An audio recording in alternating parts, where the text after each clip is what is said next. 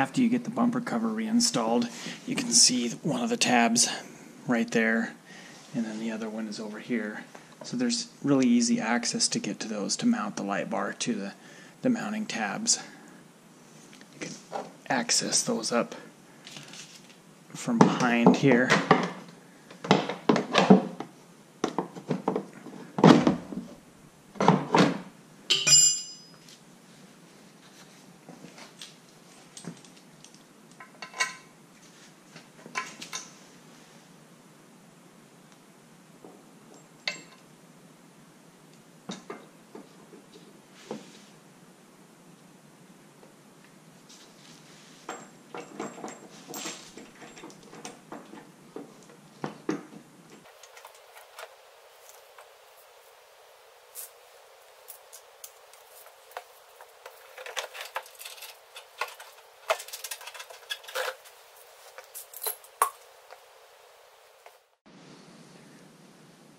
And there's relatively easy access to get your hand up here behind the bumper cover to get your hardware installed.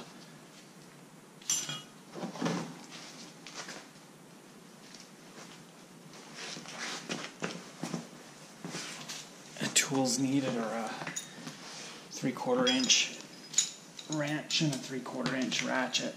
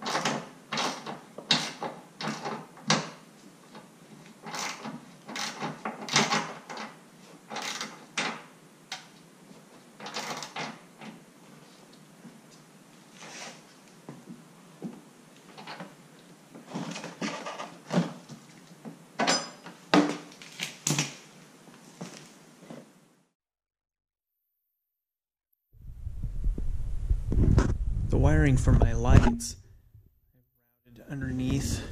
I found the easiest way to get under there is to take that lower engine cover off.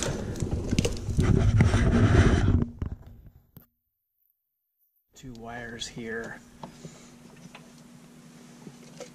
I have them zip tied in a few places. And then I routed them across the top of this plastic brace.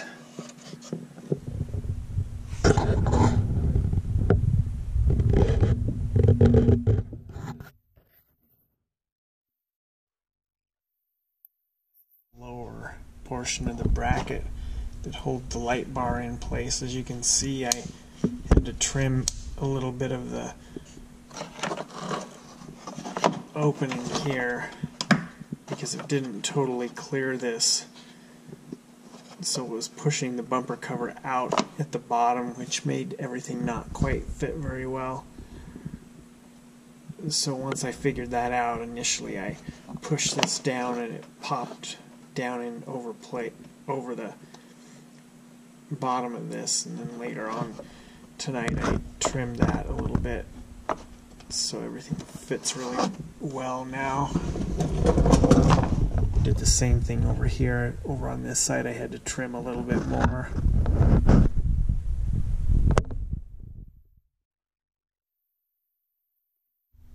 This shows the mounting of the light bar onto the brackets. There's not a whole lot of clearance back here behind the light mounting tabs, but if you needed more space to depending on the type of lights that you had, you could unbolt this and put some spacers in between the two brackets. Down below there is my wiring. It's just tucked back in there for now. Once I get my lights mounted, I'll route that out to my lights.